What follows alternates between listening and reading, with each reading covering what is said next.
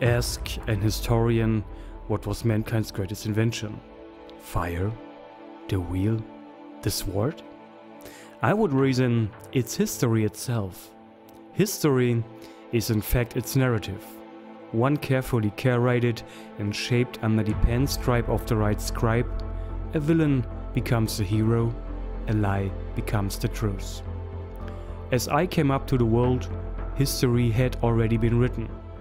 In textbooks, science magazines, giant encyclopedias, and the sacred writings of mankind. One of the greatest challenges of our time is to overhaul dogmatic science, from the interest of big business and less into the hands of honest people. My personal departure into science research began about 5 years ago. The natural curiosity as a drive and the abundance of irritations and contradictions from narratives of established doctrine. The insight took hold that honest research is not based on academic titles, but on human values and morals. The spirit of science unfolds with the birth of every human being. Deeply rooted in the soul, it explores the world for itself and sets out on a journey of discovery into a world full of riddles. This intrinsic drive is more powerful than any textbook or scientific dogma. Many people cannot or will not imagine that NASA and other space agencies are withholding important information from humanity. For decades, there have been testimonies and undisputable evidence in the form of scientific documents available to the public.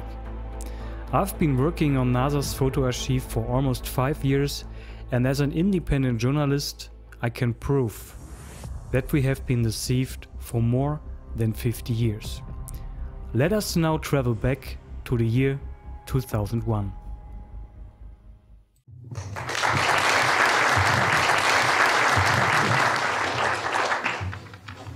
Good morning.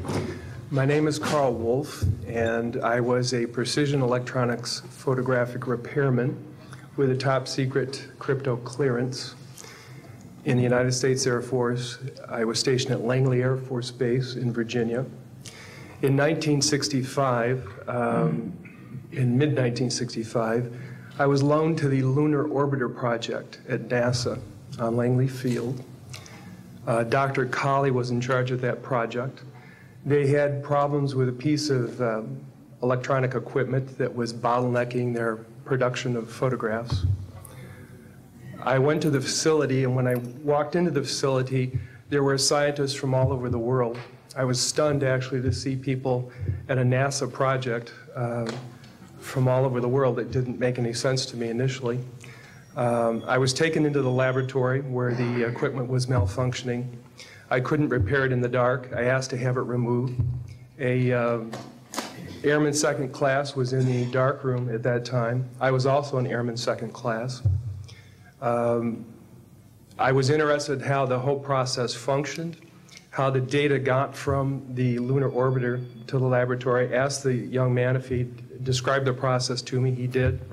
About 30 minutes into the process, he said to me, in a very distressed way, by the way, we've discovered a base on the backside of the moon. And then he proceeded to put photographs down in front of me, and clearly in these photographs were structures, mushroom-shaped buildings, spherical buildings, and towers. And at that point, I was very concerned because I knew we were working on compartmentalized security. He had breached security, and I was actually frightened at that moment. And I did not question him any further. And a few moments later, someone did come into the room. I worked there for 3 more days, and I remember going home and naively thinking, I can't wait to hear about this on the evening news. And here it is, more than 30 years later, and I hope we hear about it tonight. And I will testify under oath before Congress that what I'm saying is the truth.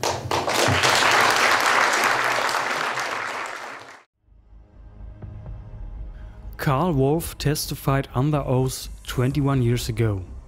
I will prove afterwards that he spoke the truth. For this, I refer to verified scanned documents of NASA, which are available for the public. Karl Wolf died on October 10, 2018 as a result of a horrible bicycle accident. I will show the sources and each working step around transparency in the sense of honest science and journalism. On this page we find the Apollo Image Atlas, which is categorized into the different types of cameras used during the Apollo missions. The image catalog offers us a selection of thousands of photos. Choose an Apollo mission of interest and browse the different film magazines. The preview mode gives an overview and makes it easier for us to find an eye-catching image. The destination path is displayed here. Once you have chosen an image, you visit this page and click on the right match.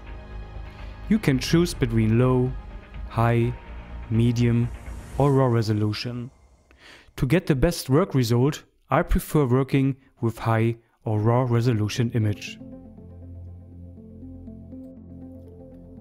Before starting the presentation of revealing, I would like to remind once again of the words of Karl Wolf.